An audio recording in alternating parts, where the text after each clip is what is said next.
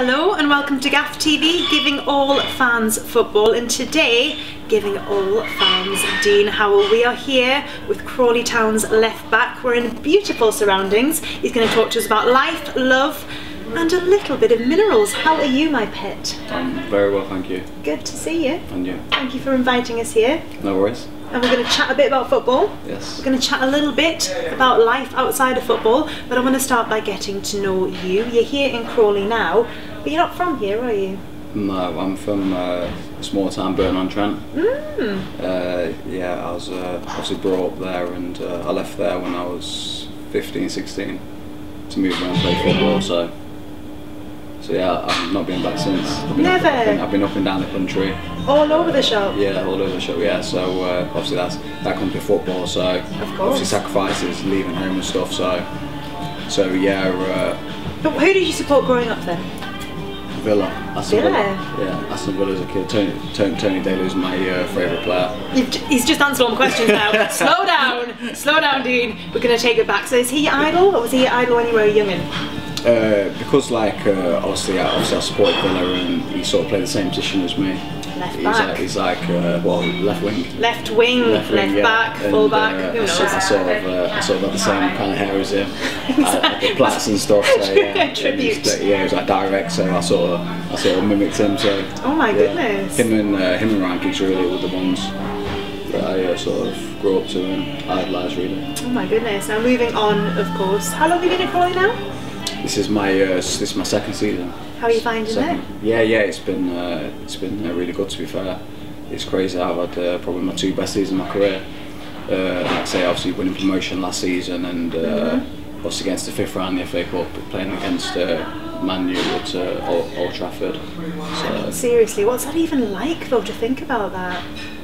Yeah, it was kind of crazy. But like I say, we just built such a good time there and a good spirit, and like I say, we had a winning mentality there, and we won the league and we got like maximum points there, and the cup was just another part of that.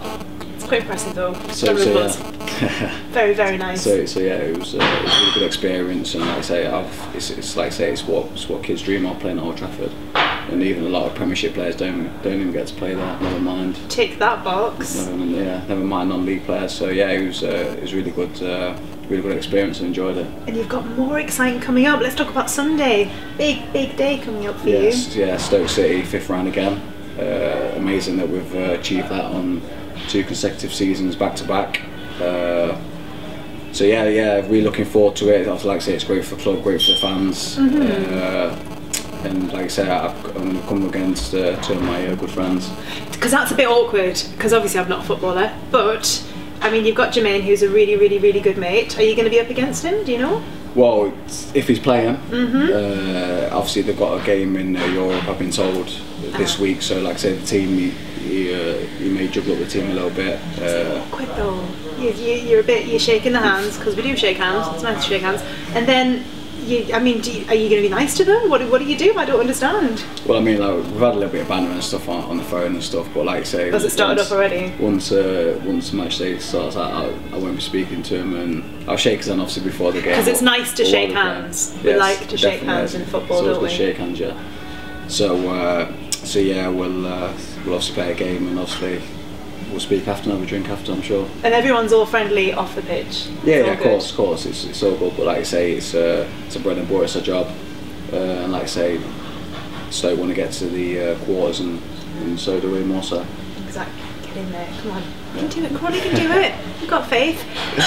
Off the pitch, of course, for the past few months, I mean, life has taken a very different turn for you. You're doing something quite different. I want a bit of a background before we go to these beautifully arranged packages in front of us. What made you change your diet so dramatically? Because you did eat a standard, well, we call it an SAD diet, standard American diet, but you established British diet, didn't you? That's right, yeah. What was it like? Tell me a typical day before you went all organic. Just basically the foods that we brought up to eat from our parents. I always say uneducated parents and traditions that we don't all know any better. Yeah, exactly, that we all kind of follow. And he's obviously losing my nana, who I was obviously really close to growing up. She obviously died of breast cancer. and that was something that triggered it off, because like I say, she never smoked or drank.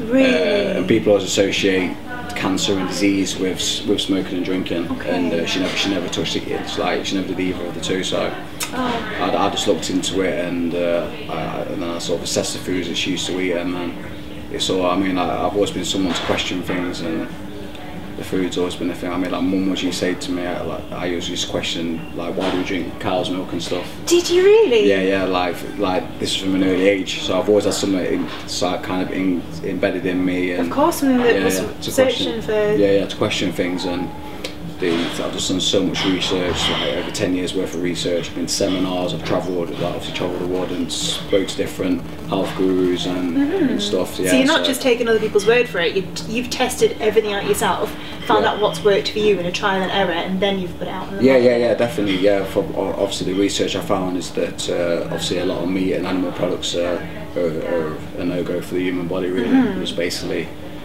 turn your body to an acidic state. Sure. Which is obviously the bed for most diseases, if not all.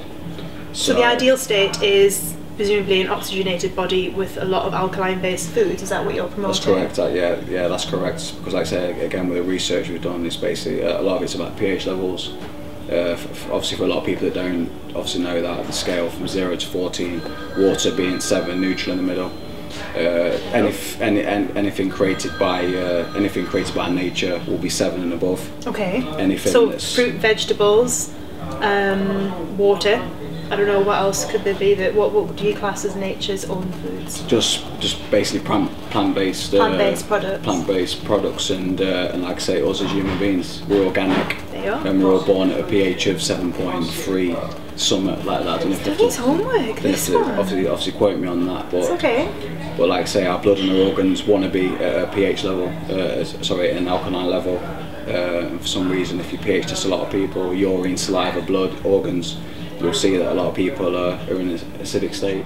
Pick out from your plethora of products here, pick out the one that you couldn't live without and tell me about it. Basically, obviously the water is key. That's the transport of all energies. So you put water in here? Yeah, you put water in that, and that raises the pH of the water to 9.5. Really? Yeah, it's really good piece. You carry this around with you? Yeah, it's kind of like on the go. Wonderful. Obviously, I take like my bladder rack. Sounds rude. Bladder rack. Bladder rack. Take the Irish moss. Condus crispus. It's very good. These are like seaweed products. And how do you have these then? In smoothies? Yeah, you can mix them in smoothies, or like say, because obviously making a smoothie is a bit of a hassle over there for a lot of people. Like I said, like say on the go, I sort of tend to take a teaspoon with water and just hardcore, just take it raw, just to get it in me. Yeah, and we've also got like say the same products in tablet form. You know what, Dean, it's been an absolute pleasure. Feeling very healthy now. You should see the smile on this boy's face. Thank you very much for having us. Pleasure, and from Gaff TV, goodbye. Thank you.